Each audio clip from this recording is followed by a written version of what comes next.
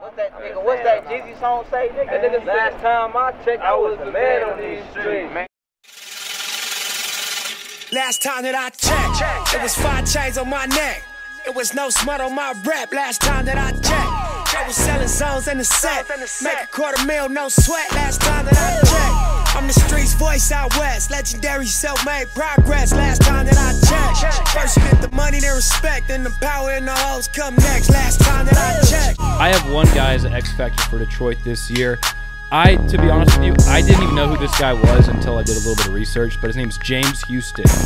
So James Houston is going to be the guy across from Aiden Hutchinson.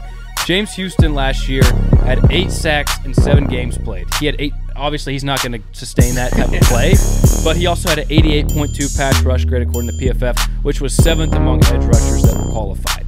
If that guy can even come close to maintaining that kind of play. It was 5 chains on my neck. It was no smut on my rap. Last time that I checked, I was selling zones in the set. Make $250,000, no sweat. Last time that I checked, I'm the streets voice out west. Legendary self-made progress. Last time that I checked, first you get the money, there is respect, then the power and the hoes come next. Last time that I checked. YouTube! This is your boy Avery Giovanni, Spirit of Detroit podcast. I got a special show for you today, and I'm actually going to get serious today about James Houston. I love James Houston. 6'1", 245 out of Jackson State. Transferred from Florida to Jackson State to play with Coach Prime, and was a pass rush specialist. Now, you could talk about whatever you want in terms of HBCU competition, but he proved in 2022 when he came in for 7 games and he amassed 8 sack totals. Half a sack here, half a sack there. It was immense. It meant something. His career meant something. He meant something to the city especially. In 2022, James Houston had 7 games played with 8 sacks, 11 tackles, and was a monster. He was a problem. From Thanksgiving all the way to the end of the season, he was a problem. Opposing teams couldn't stop him, seemed like, and honestly, who could? I mean, he was a guy who was cut at the end of training camp, picked up on the practice squad, and had to perform and didn't play until after Thanksgiving, till Thanksgiving. He had to really hustle and work. And I love this story. I did. I really did. As a person who follows prospects, HBCU prospects especially, I loved his story. But I feel like this year is a defining moment for James Houston. I feel like the opportunities are dwindling. The defensive end job for James Houston is there to lose. To me, it's wide open at the spot. The Detroit Lions brought in Mathieu Betts from Canada, who amassed 19 sacks. He's 29 years old, going on 30.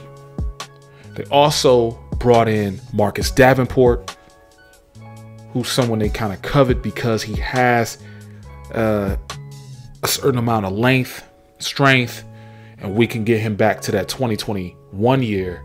He could be a dominant force on the outside, opposite of Aiden Hutchinson. But where does that leave James Houston? It seems like we forgot because we won without him. Because in 2023, he only came in for a couple games. I believe he hurt his leg, broke his leg. And when he came in for a couple games and he was out, we just had to keep moving without him. And we got the same, if not 3 more sack total numbers than we did the previous year. So more individuals were playing and had the opportunity to play in his absence, but we only amassed 3 more sacks. And when you bring this up to Lions fans, they say, well, what does he really have? He was a flash in the pan. And I understand that. But where do we see in history? Corey Hyder came in for Matt Patricia. My message is, this year is a defining moment in James Houston's career. It is. You can call me dramatic. You can call me a yellow journalist. You can call me all this other stuff. But this year is a defining moment. He was able to re-sign to the team as a tendered free agent.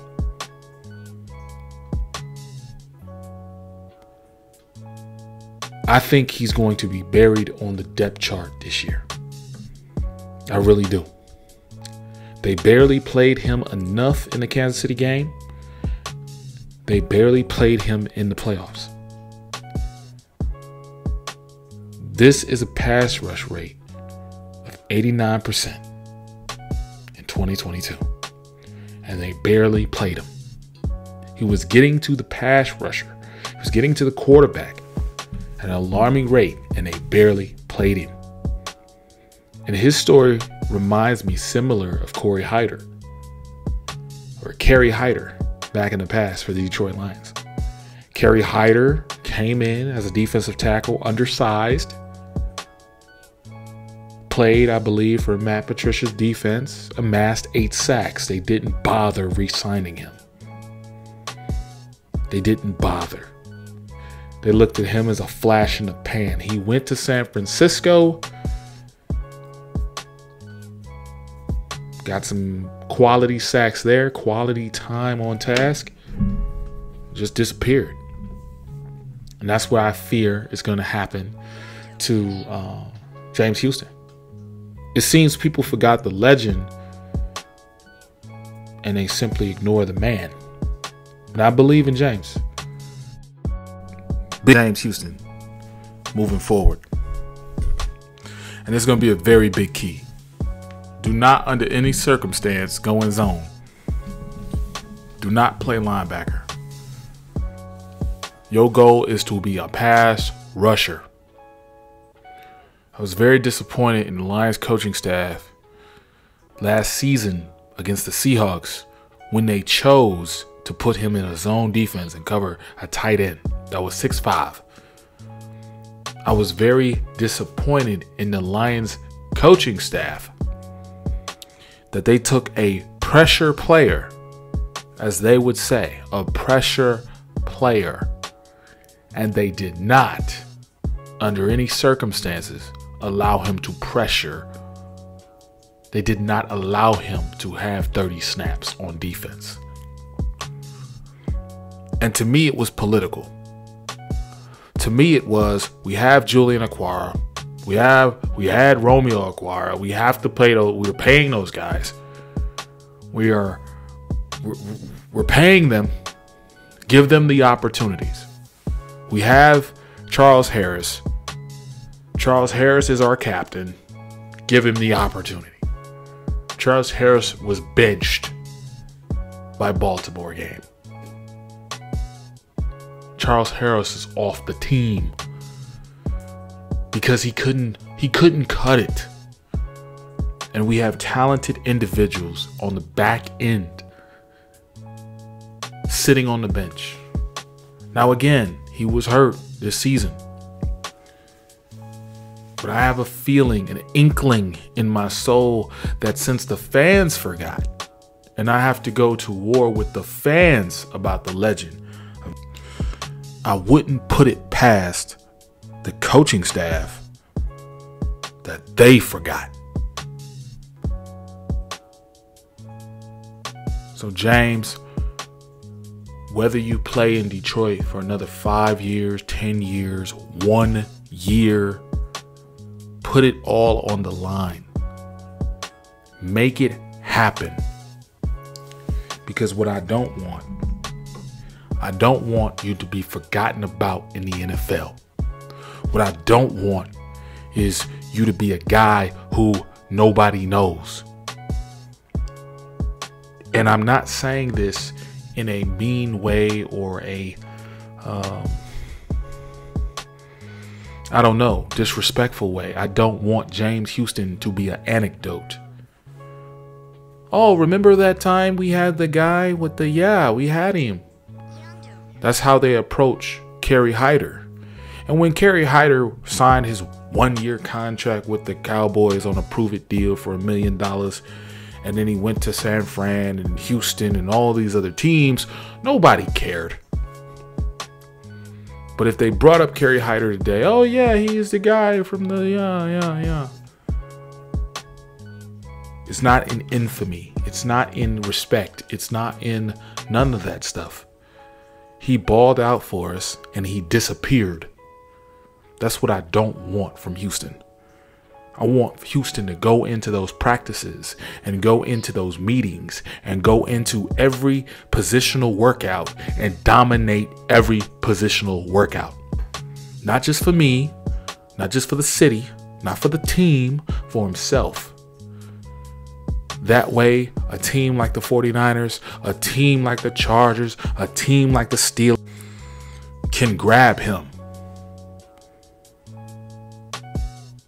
And you think I'm kidding when I say that you forgot about the legend of James Houston. This is an interview that I'm going to put in this video, and you can read into it however you like. This is a video of Amon-Ra talking about positional needs like a day or 2 days before the draft. I want you to hear what he says, and I want you to really think about what he's saying. I want you to look at his body language, and I want you to understand what he's saying and doing. For most of you, you're not going to think this in depth, and I understand. I'm not trying to elicit any emotion out of you. I'm literally trying to get you to understand. This is so wide open, even Amon-Ra could see it. Let's cut to the video. Of course, draft coming up ASAP. I just want to know, what do you think the Detroit Lions are picking up in the first round? Unless, because your draft class, no matter what round you go in, your draft class is predominantly judged upon by your first round. Right. What do you think y'all doing day one? I couldn't tell you. I have no idea. The needs people would say would be receiver, edge, corner, I guess. Two good edges. Aiden in the former first round pick. He was solid. Yeah. Was he with the Saints? Yeah. Davenport. Yeah. We got him. Yeah. Was it you guys, right? Yeah. Yeah, we just picked him up. Yeah, but that's what I'm saying. Like, that's a solid edge. Anyways. They didn't even mention you, James. They didn't even mention you. 8 sacks due to injuries. You came through. You got the position. You got started. You came from the bottom. Now you're here.